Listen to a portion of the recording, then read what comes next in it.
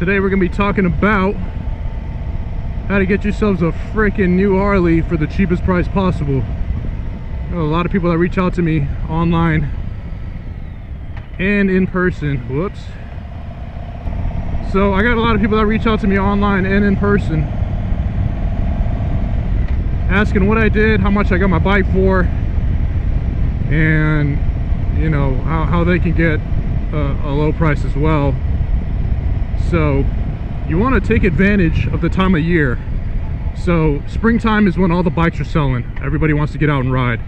So anybody who's trying to sell a bike out there, remember that. Be patient, wait for the springtime. That's when everybody starts reaching out for bikes because they want to get out on the road. Fall, winter, that's when nobody's buying bikes. So prices are going to be a little bit lower because there's going to be a lot less interest. Everybody's stuck inside, weather's terrible. Pretty straightforward. All right, so timing helps. Now let's say you've got your bike, the time of year is right, you're ready to move forward.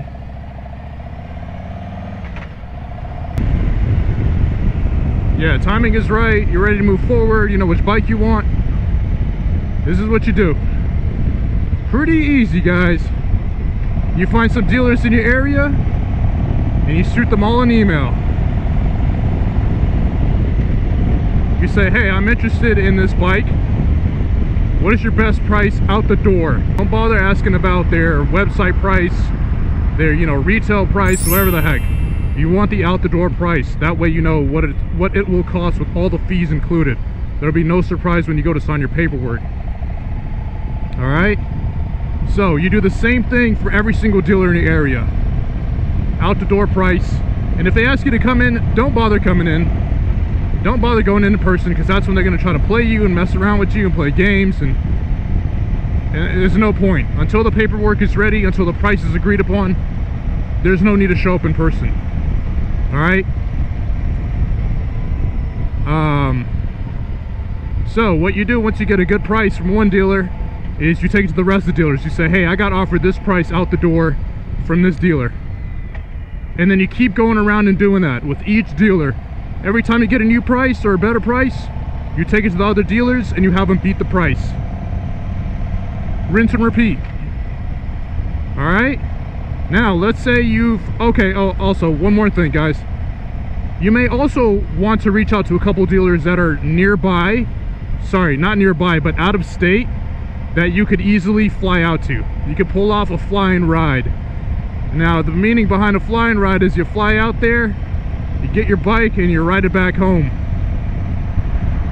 The reason you can do this, or the reason you should do this, is because you could potentially save 2-3 grand. There's some dealers that will beat out other dealers by 3 grand, you guys. So that's one thing to take into consideration. All right, now you may also want to tally up your taxes and your title and all that once you buy it in a new state. I don't know how that'll work, if you'll have to, I don't know what the process is to flip it to your state's tags and all that crap, or if you have to re-register or retitle it, or I don't think you'll have to retitle it, but the registration. So you'd have to look into that. Now let's say you got your best price, right, from whatever dealer. This should be a pretty straightforward process, guys. You got your best price and no other dealer can beat it. No other dealers can even get near that number. They say, man, that is a good offer, you should take it. What you now need to do is reach out to that dealer that gave you that best offer, and you say, hey, can I get an itemized breakdown of this of the out the door price? Meaning, you want a breakdown of all the costs that come into that final number. For example, you're buying a Road King and they're charging you 20 grand. Now, how's that 20 grand? How do they come to the 20 grand number? There's the MSRP on the bike, and then there's all these other hidden fees and title and so on and so forth, right? You want all those numbers. You want to see how much they're charging on hidden fees. This is where you break down their crappy fees. So yeah, anytime you see a hidden fee or whatever, you see that trying to charge you a documentation fee. So anytime you see one of those bogus fees, I'm gonna put up a list of the fees that are bogus and the fees that are mandatory, that there's no way around paying. All right. Off the top of my head, I can tell you the documentation fee is BS. All right. If they're charging you $500–600 for a documentation fee, you need to tell them to lower that number immediately, because that is just crap. That's fee number one. Another fee that they try to charge you is a dealer prep fee. You need to tell them to zero that number out as well. If you go through the Harley Davidson website, you could see in the disclaimers that Harley Davidson, the corporation, will reimburse its dealers for all dealer prep fees. So any dealer prep that they do, that is reimbursed by Harley Davidson. So that they should not be charging you for any of that. So you tell them that as well. So this, breaking down their hidden fees, will get them to lower the number even more. You could probably save yourself another $500 to $1,000, maybe even more than that. There are some dealers that just charge ridiculous amount of fees. Now on the flip side, let's say, you know, you may not even have to do this last step. All right, what could happen is you get your number and you're like, okay, that's perfect, that's the amount I was willing to spend, let's just go with it. If that's the case, you know, you could try to bring down some of their fees and save yourself a little bit more money, but you might as well just, you know, you could just take their offer price. It's up to you.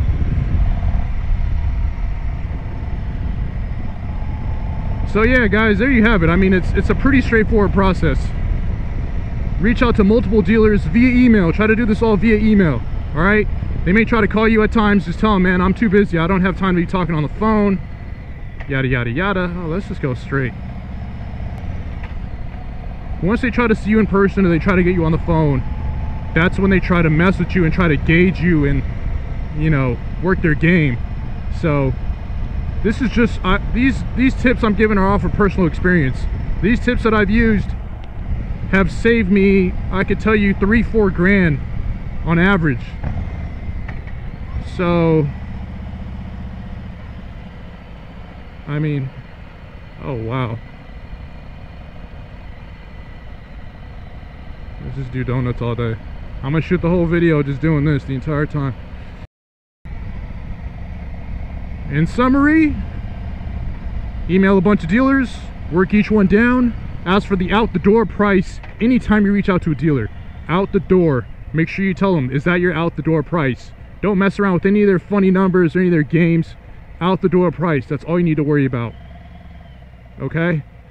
Get the out the door price from one dealer, take it to the other dealers, and rinse and repeat. Get the best offer, keep spreading it around, and have each dealer compete with the other. Alright, once you finally work them down all the way and no other dealer's willing to play,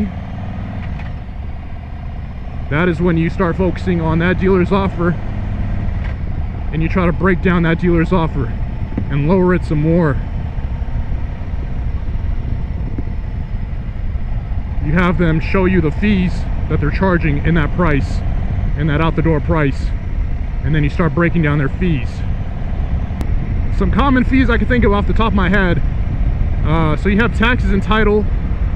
That's usually that's a mandatory fee, and that's a standard amount. They can't really inflate that number. You should double check just to be safe. You know, you get the tax for your city or your area, and you find out the normal price it costs for title, and you make sure that number matches up with the number that they're giving you.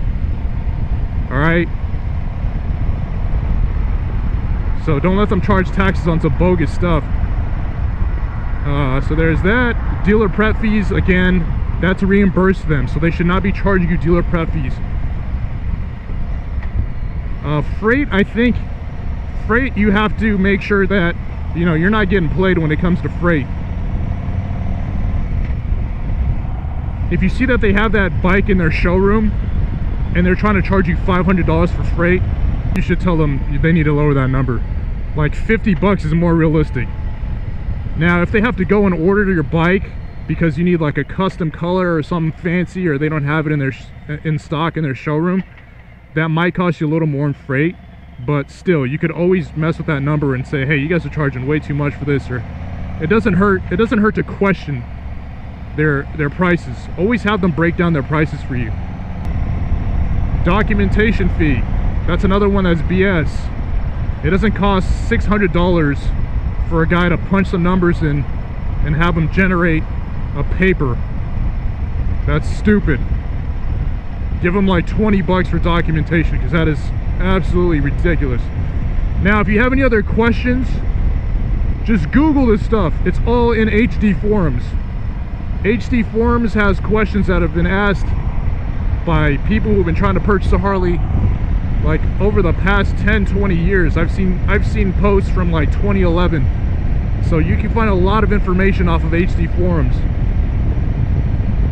You can see what other people have paid for a bike, and you can see what, you know, you're paying and what you've been offered, and see if you could potentially get a better price in the future. Now, if you're getting hit with crazy high fees and crazy high prices as soon as the new bikes have been released, then, you know, don't be surprised, because everybody's trying to, you know, jump in and get the new model year bikes, and, you know, business is going well for them, so they don't have to, you know, lower their price for you. But again, when you're buying a brand new bike from the dealer, just do as I said, and you'll save yourself at least 3-4 grand, guys.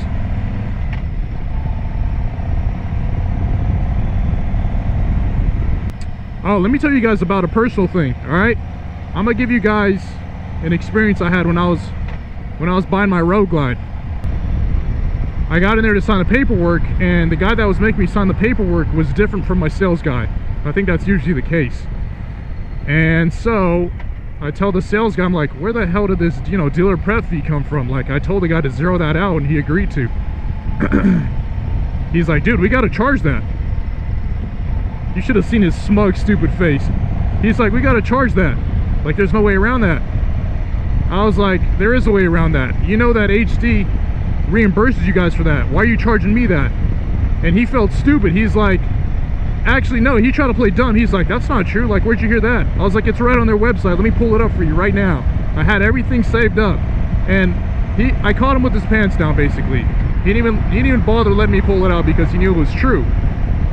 So all of a sudden his tone changed. He's like, hey man, we got to eat too. We got families to feed. I don't care, dude. Go, you feed your family the way you need to feed your family. Don't be trying to rip people off so that you could feed your family and make an extra, you know, $1,000 off them when they don't need to be paying that $1,000. This is probably why HD is suffering. It's because you got these moron dealers who are trying to, you know, inflate prices by $2,000-$3,000 off of bogus fees, and they're playing you guys. So stop getting played. I'm sick of going to these dealers and they're throwing dumb numbers at people. People need to realize this. That way, you know, HD can stop playing these stupid games. Now, I'm sure you got your rich people out there that just walk in a dealership and say, hey, you know, I'll take your bike. They don't even bother negotiating. They have so much money that they're just like, all right, whatever, yeah, I'll take it. But for the vast majority of us, you know, we can't do that. So, you know, do your research before you go in, and don't even actually, just do your research. Don't even go in until your number is right. Don't bother going in. Now, if you're going in on a day to just check out some bikes, you get some work done on your bike or whatever it might be, that's one thing. But don't ever initiate a buying process in person. It is stupid. They try to be your best friend. Now, this is just my opinion. Like, I don't like playing those dealer games. I hate salesmen. It's just too much. It's too gimmicky. It's too fake. Now, you may feel differently. You may have a good relationship with your dealer, or, you know, you might know some salespeople or whatever. But I personally could not care less for that crap. I'm just in there to buy my bike and dip out. I want to just ride. So, yeah. But yeah, hopefully everything is laid out nice and clear for you. And yeah, any questions, reach out in the comments, and I'll get back to you. All right, homies, I'm out. Hopefully this answered all your questions. Peace out, guys. Hope you'll have a nice Thanksgiving.